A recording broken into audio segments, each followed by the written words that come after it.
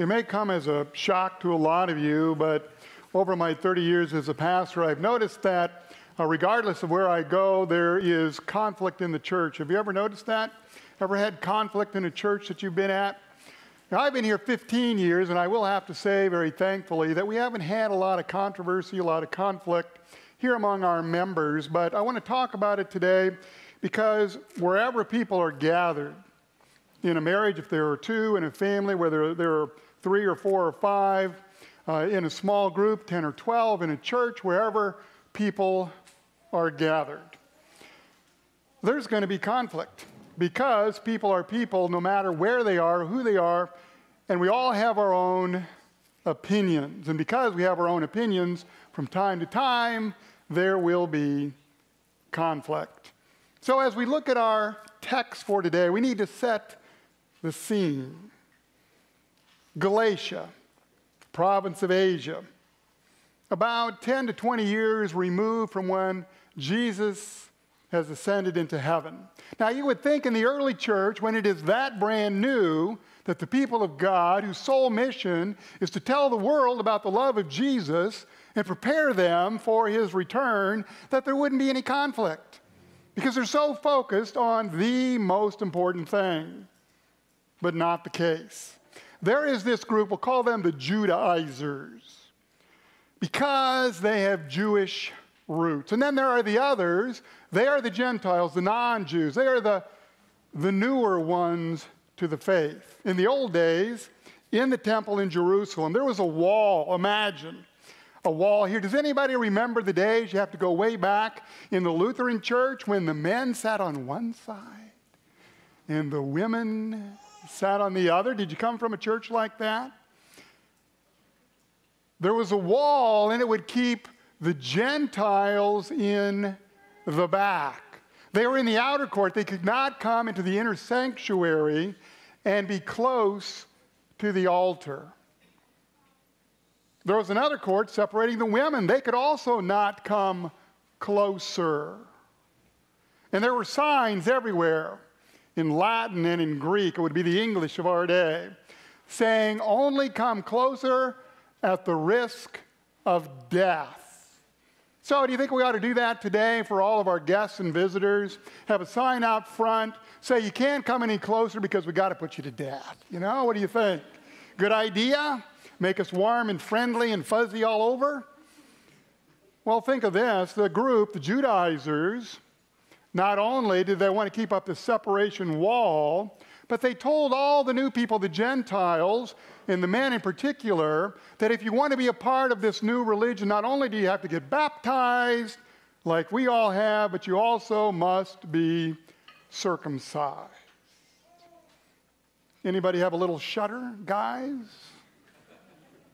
We're not talking about babies now, grown men.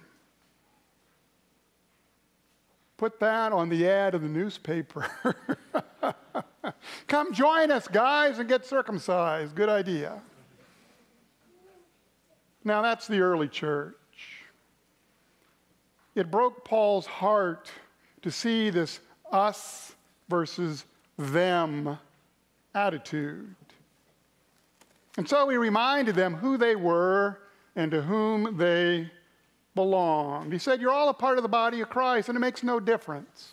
It could be an arm or a leg, an eye or an ear. It doesn't make any difference who you are, when you came, how long you've been here, what your background might be.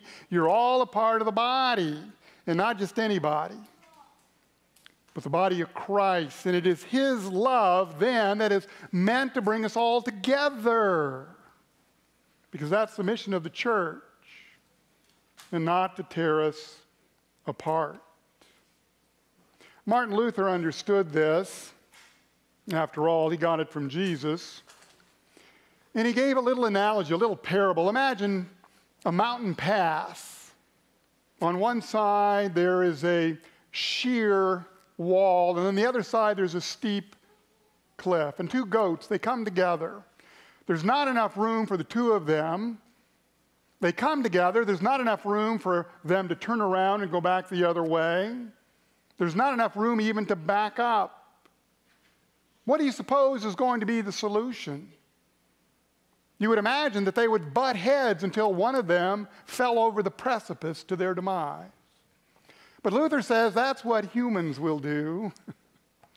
But the goats, one of them literally would lay down so that the other could walk over him. Somebody tell me, what does the acronym GOAT stand for? What is GOAT in the sports world today? Anybody shout it out? What is it? Greatest of all time, right? Muhammad Ali, Michael Jordan, take your pick who it's going to be. Can we change that? From greatest of all time to gentlest of all time. Can you imagine what the world would be like, what the church would be like if we would let others walk all over us? The world says not at all. We have the exact opposite attitude. We need our own way. We are the ones who are the most important. But Paul says, and Luther says, learning from Jesus, they will know that we are disciples by how we love one another. And so this morning I want to talk a little bit about what that looks like now in the church. How love can make all of us here in the body of Christ feel safe, and how we can welcome those who are not yet a part of us. You see, unfortunately, there are many in the church today and throughout the generations who suffer from a particular religious disease. Let's call it egotitis. You know what an itis is, right? An itis is an inflammation, a swelling of a part of the body when one part of the body is reacting against another. So if you have bronchitis, what do you have? A swelling of the bronchial tubes, right? Here in the throat. If you have appendicitis, you have a swelling of what? The appendix. If you have dermatitis, it's a swelling of the skin. If you have arthritis, it's a swelling of the arth. What is that? Joints, right? Bursitis, arthritis goes together. Well, in the church, there is this egotitis, a swelling of the ego, which says, I am more important than you. This is how it looks. If I'm sitting in the front row, I'm more important than you in the back row. Although in the Lutheran church, if you're sitting in the back row, it means you're the most important. Sometimes we get the idea that if I'm wearing a certain collar, I'm more important than you. If I'm a leader in the church, I'm more important than another. If I've been here longer, I'm more important than another. If I'm older or if I'm younger, I'm more important than another.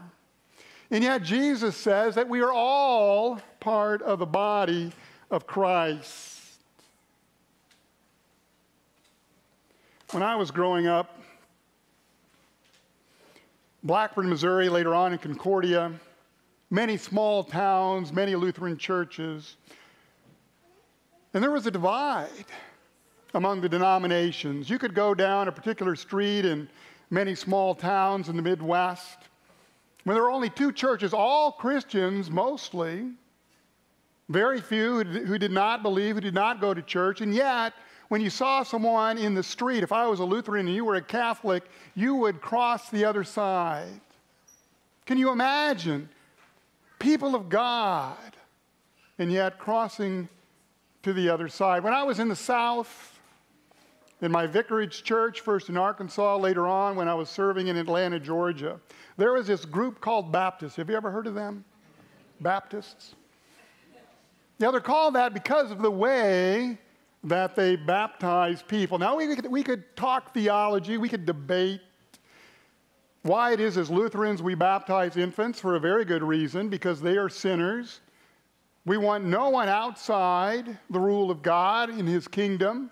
We know that baptism is a sacrament, that in this water, the Word of God is present and a heart is changed.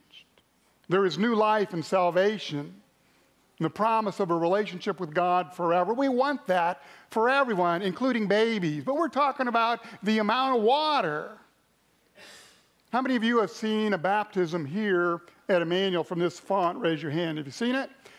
Do we drown the baby? We do not. I would have very few parents who would agree to drowning their baby. It's kind of like the circumcision for adult males. It's not a pleasant thing. But the Baptists in the South, they say we got to immerse the body. Because of that great passage where Paul says that when we are baptized into Christ, we are buried with him. And think of the analogy. When you bury a body, how much do you put under the dirt? All of it. And not just a little bit, but 6 feet under, correct? So the Baptists say you got to bury that body in the water, immerse them, every part of them. And yet, being a Lutheran and a German on top of that, there is a stubborn streak that goes among us. And we say, no, we're going to use the smallest amount of water possible. And so we just do a little sprinkling, a little dabbing, sometimes just the thumb in the water and make the mark on the forehead. That's all the water you need. To prove the point, it's not the water that does these great things, but the Word of God. That's what changes the heart. And yet in the South, we as Lutherans were viewed as a cult because we didn't use enough water. And it's not just in denominations, but in our churches as well. A sad story. My very first church, we had a division. Can you imagine over something as trivial as where you place the flowers on the altar? Now, to prove that I was right,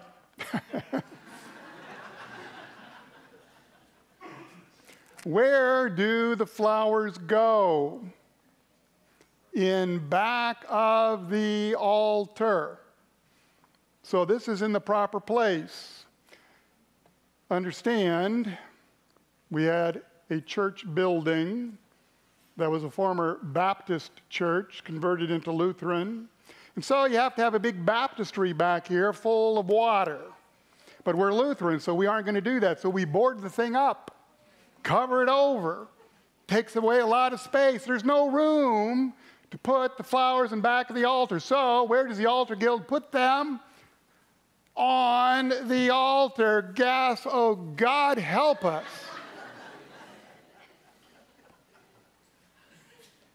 Can you imagine? Where we place the flowers or the candles. Whether we wear an alb or a robe or have a collar or wear a suit. Whether we use an organ or drums and a guitar.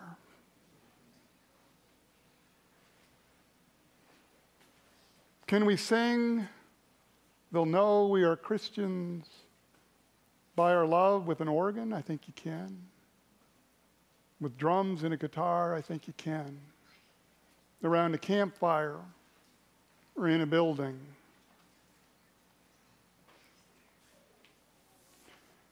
Paul writes this, "You are all sons of God, children of God, through faith in Christ Jesus. For all of you, and not just you, but all Christians everywhere, of every generation, of every denomination, of every stripe that there might be, you were baptized into Christ, and so you have clothed yourselves with Christ. There is neither Lutheran nor Catholic, Baptist nor Methodist, male nor female. There is no wall dividing the church between the Gentiles and the Jews, the men and the women, the children and the adults, the old and the new, for all of you are one in Christ Jesus." And yet we have this paradox. We are all one. We have this liberty. We have this freedom to worship God in many different ways. to show his love in all kinds of actions. And yet, Luther says this: a Christian is a free lord over all things and subject to no one. And yet, a Christian is also a subservient slave of all things and subject to everyone. Somebody want to explain that? How can you be a slave to everything on the one hand and a slave to nothing and no one on the other?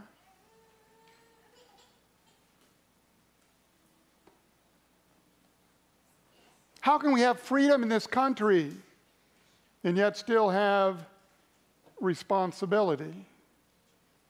There must be a monitor. There must be something that is in control other than our selfishness and our ego.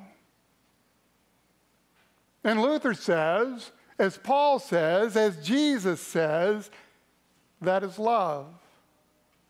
When love is our governor, then we can be free in all things and yet respect the opinion of others. How did we put it to the little ones?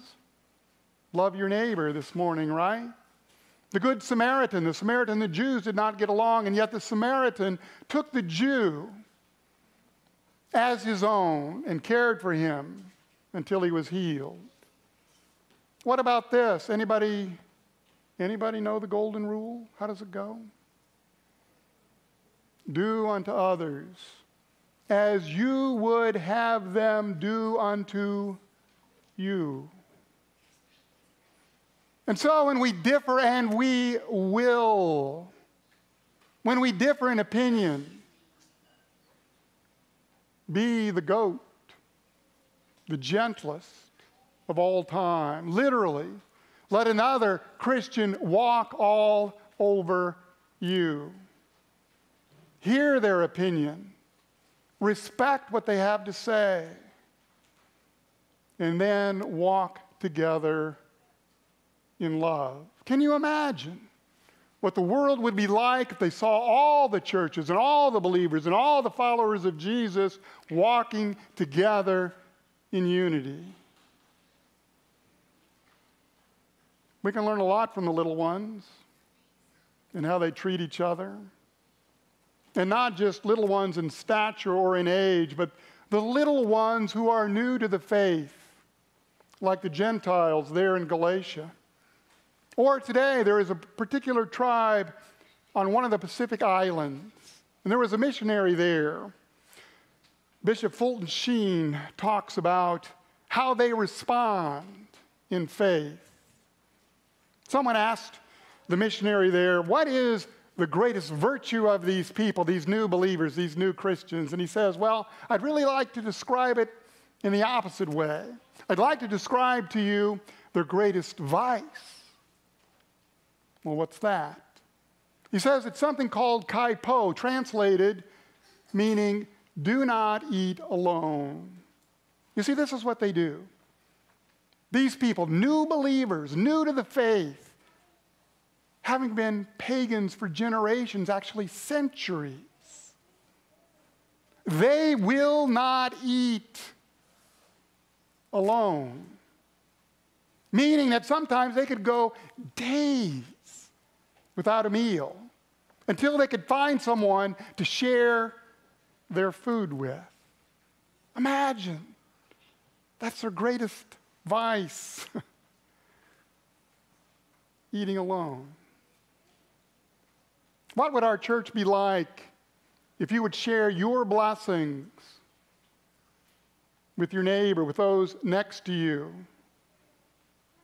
Share your food, share your talents, share your gifts, even with those who disagree with you.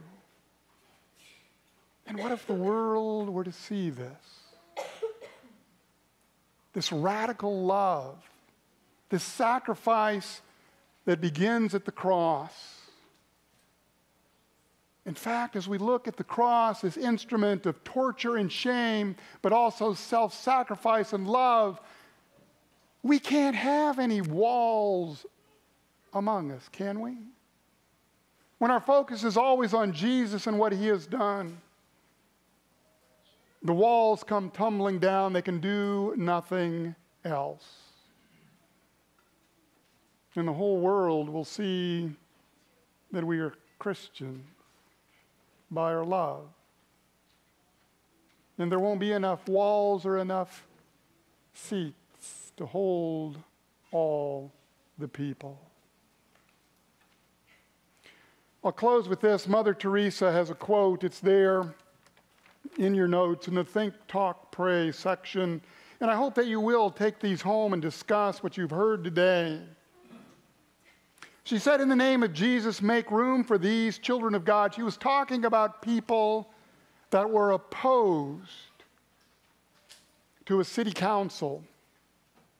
A city council that was not going to allow a halfway house in their community because they didn't want those people in their midst. When Mother Teresa had heard about it, she came to the meeting. And she said this, in the name of Jesus, make room for these children of God. When you reject them, she said, you reject Jesus. And when you affirm them, you embrace Jesus. Imagine what the church would be like if every person that we met not only was our neighbor, but was viewed as a child of God. When we affirm them, we embrace Jesus. And the whole world would look at us, and they would believe in our God, because there is no other way that people who have different opinions can ever love each other unless God is at the heart of it. Let's all rise and make our